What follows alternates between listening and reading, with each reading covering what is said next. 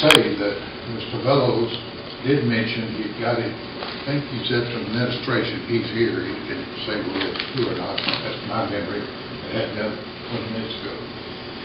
And I want to observe to him that I have talked to Mr. Bellow many times, but never about this situation this evening.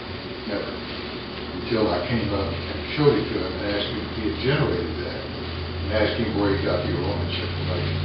I want that made public. I appreciate y'all listening. Thank you, sir. The previous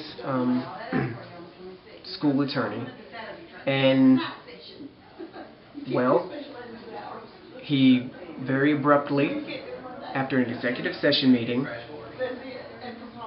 turned in his letter of resignation. Why? Why did he do this? Because he had been requesting that the school, according to my sources in the school, and a lot of this was done in school board meetings, and so a lot of it it's public information. So there's no secrets here, anyways. It's just that nobody knows about it, but it's all true. He resigned because he wanted the school board to pay him this big lump sum of money.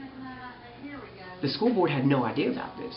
The school board, in fact, when asked about this, said, hey, were these debts reflected in the audit? Because the audit said that there were no outstanding liabilities. This would be an outstanding liability. Shortly after that whole fiasco, the main guy in the administration over all that, he bolted very abruptly. No one knew. He bolted to a different school district.